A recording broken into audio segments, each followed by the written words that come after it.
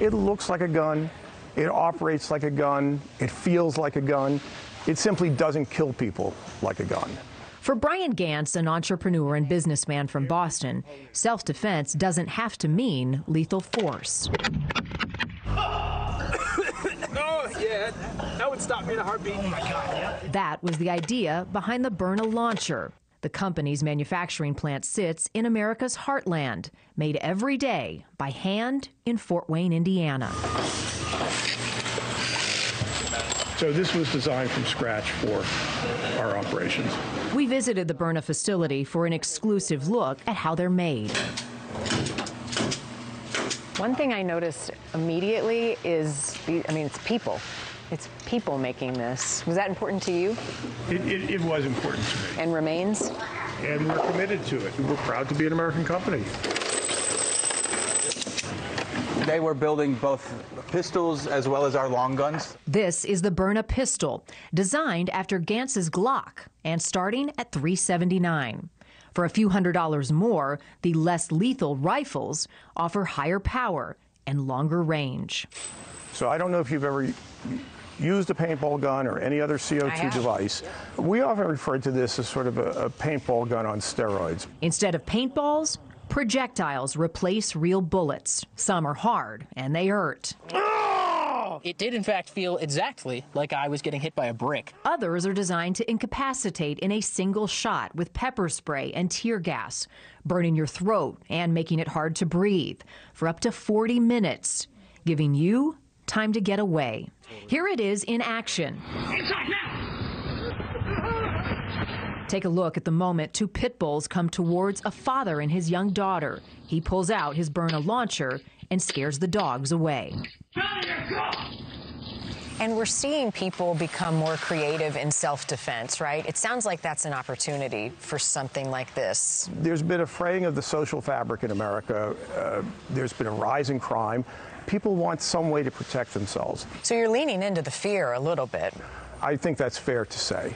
And it's resonating. The company started in 2019. Year-over-year sales are up 100%. Right now, the Mission 4 rifle is sold out online. Other launchers are a 2-week wait. There's a gentleman that you'll be working with today that will help you learn how to use the Byrna. We'll insert the magazine, Okay. 2 thumbs, and I'm pointing it at the target. That's a long shot, but at least you can kind of see that it still has a lot of energy behind it. Perfect. I wish I could get our cadets to shoot like that.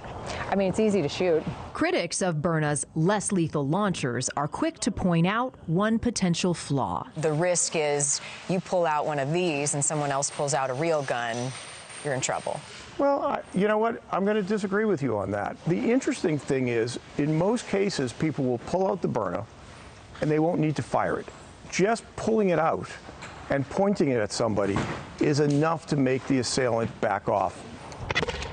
Most deadly force encounters by law enforcement are within 7 yards, which is 21 feet. Right here where we're standing is definitely a long shot for a taser. The law enforcement feedback has been terrific. Byrna wasn't created for police, but they now partner with law enforcement across the globe. Less lethal, less lethal. In the U.S., the company has deals with more than 300 agencies, from police departments to security companies, even the Army and Navy. What's the pitch, though, to law enforcement who are hesitant to use it? We're certainly never recommending to replace a lethal firearm with a Byrna. This is another point on the continuum of force.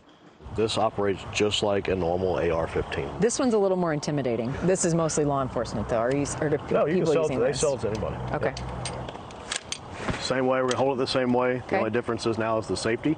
For Gantz, it's always been about offering another option, but it's also personal. My wife died many years ago. I was a single dad of 3 daughters.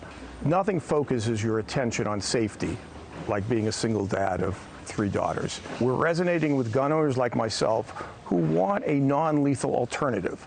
But it also resonates with people that are not gun owners, but want some way to protect themselves in this crazy world that we live in.